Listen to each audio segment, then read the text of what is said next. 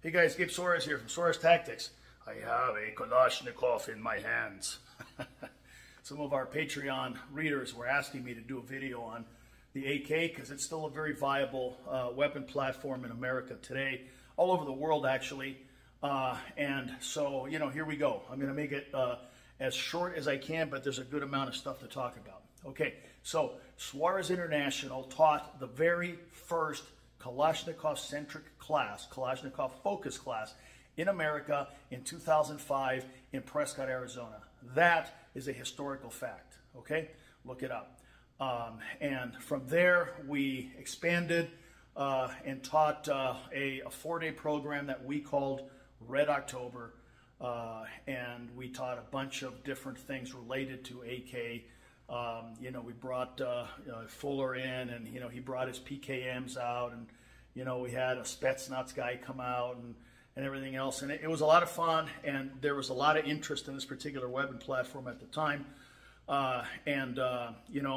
so now I want to say around 2012 I kind of started stepping away from this because a number of things happened. Okay, one, there was a law that actually started taking effect where you could not import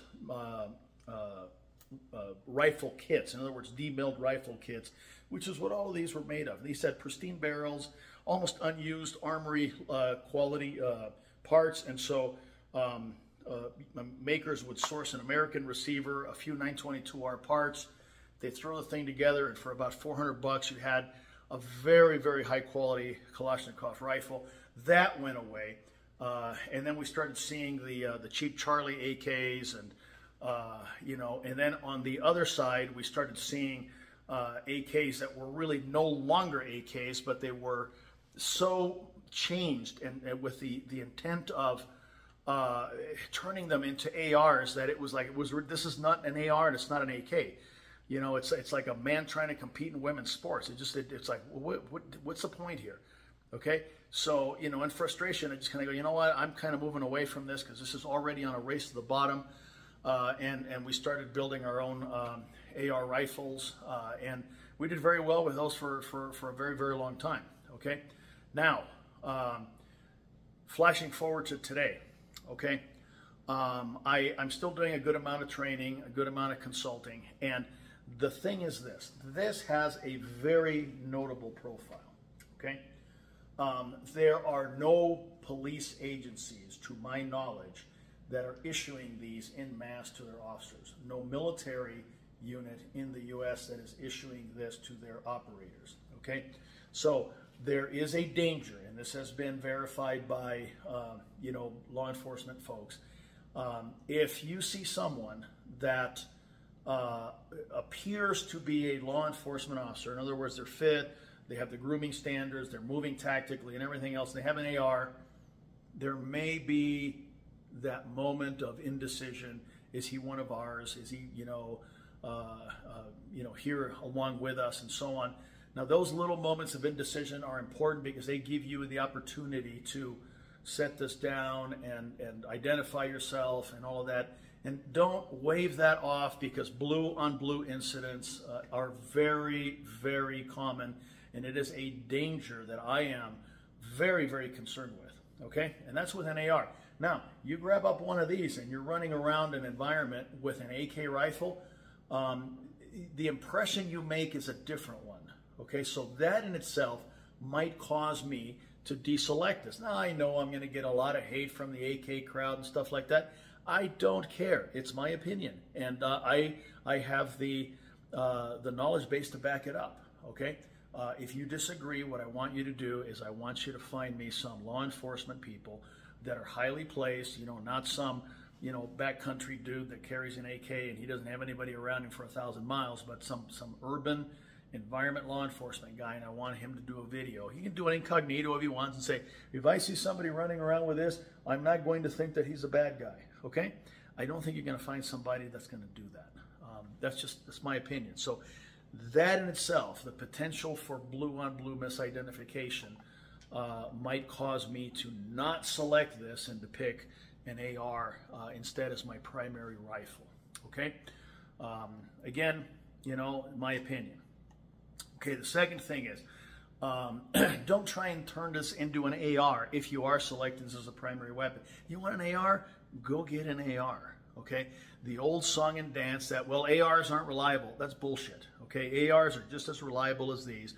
On the other side of the coin, these can be just as accurate as ARs if they're built properly, if you're using proper ammunition, and if you've managed to put an optic on this, which is not an easy task, okay?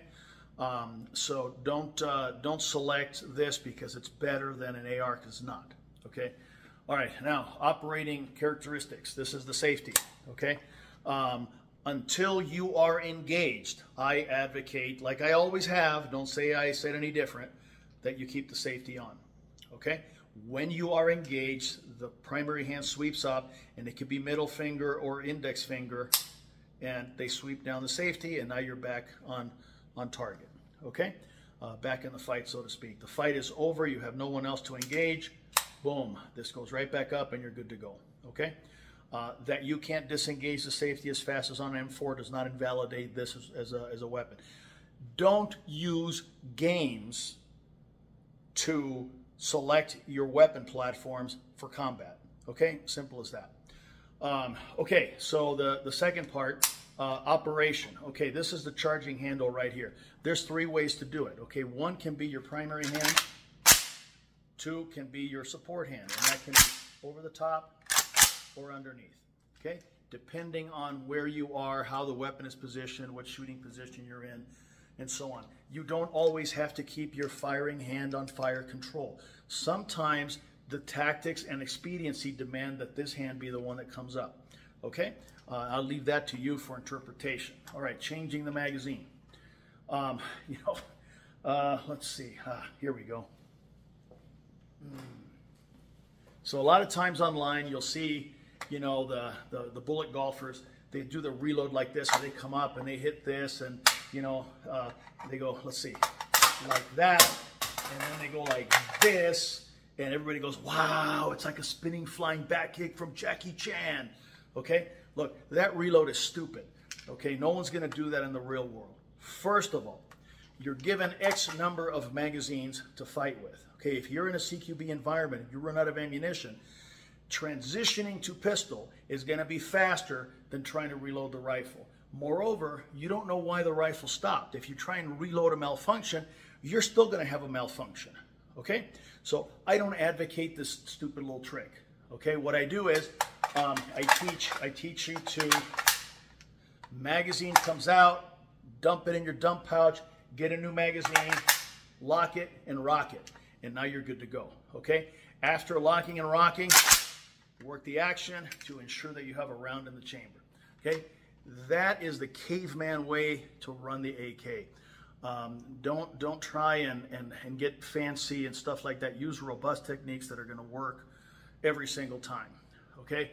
Now, we've taken this particular reload, which incidentally is the same one that we use for handguns. We put it on the clock against these other Jackie Chan type reloads. This does not lose any time to them because it's more robust, it's easier, you can do it under duress, you can do it while you're running, you can do it while you're prone, you can do it in any position whatsoever, okay? So, you know, keep your mind in the game, which the game is combat, the game is not sports shooting, okay? All right, so anyway, that's it for the AK. There's not a lot to it. Most of the way that you keep this reliable and you keep it, you know, accurate and everything else is you do a couple of things. One, you make sure that it's put together properly. Okay, any monkey can put together a cheap AK in their garage with duct tape and screwdrivers and stuff like that. That's not what I'm talking about, and I'm not talking about that for AKs or for ARs. You're a professional. Seek a professionally put together weapon that's going to be reliable, that's going to work, okay? It's got to have a good barrel, you know, it's got to have good ammunition. Now, this is where calibers like 300 Blackout and 5.56 leave the AK behind, in that there are a myriad of loads in 5.56 and 300 Blackout that are as accurate as any human being can be.